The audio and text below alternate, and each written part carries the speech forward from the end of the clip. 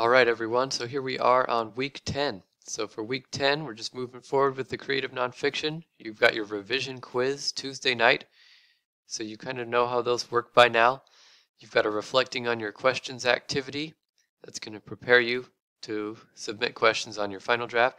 And then, of course, the final draft due Tuesday night of your creative nonfiction. So those three things for Tuesday night, you can post to the optional discussion board if you want for your peers to look at it, but you don't have to. But definitely get that draft in by Tuesday night. Make sure you just review the requirements and you know what's expected there. Thursday, we start moving forward with our last major assignment, which is the portfolio. So this is, we're going to learn more about the portfolio Thursday night and get some tips for that.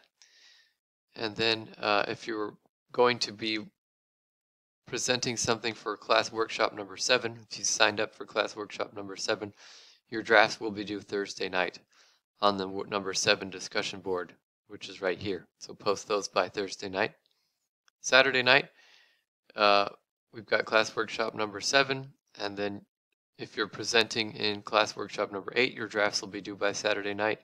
You've got a little extra credit assignment here, and then you're just really moving forward on your portfolio here. So use this time to be moving forward on that, making progress on your portfolio. There's not really any kind of assignment that talks about that, but you're just working on it anyways. All right, and that's everything for week 10.